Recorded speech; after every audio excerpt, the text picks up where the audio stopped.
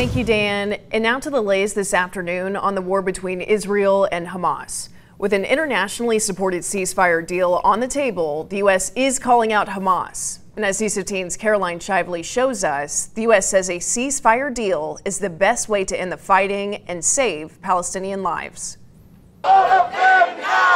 Families of the remaining Israeli hostages demanding action on Tuesday after 4 of those kidnapped were freed in this daring rescue in Gaza Saturday. Secretary of State Antony Blinken is now in the Middle East, pressuring Hamas leaders in hiding to accept a ceasefire deal that would release the last of the hostages. Today, as we gather, one and only one thing stands in the way of this deal happening, and that's Hamas. On Monday, the United Nations Security Council approved a resolution endorsing the ceasefire plan. A senior Hamas leader released a statement saying, "The resolution contains points we do not accept, but its main aspects are positive." There are also reports that the U.S. is considering bypassing Israel and negotiating directly with Hamas for the release of American hostages. We have to be very concerned, though, that if the United States is going to negotiate separately with Hamas, whether it's going to increase the price of the release of the rest of the hostages, it's creating a different category of hostages, those who have American passports, those who don't have American passports.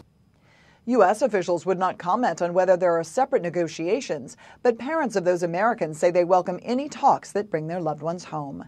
In Washington, Caroline Shively, News 15.